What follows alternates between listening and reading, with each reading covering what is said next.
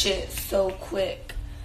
And, you know, I told him, and I always said, like, if it's meant to be, then it's meant to be. Like, God put us together for a reason.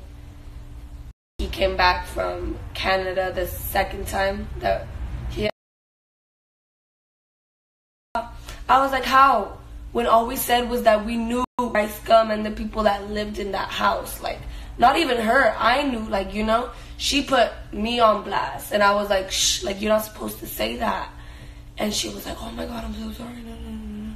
He's like, I fucking hate you. I fucking hate your friends. He hates all my friends. All my friends. And I, like, you know, I almost exposed him.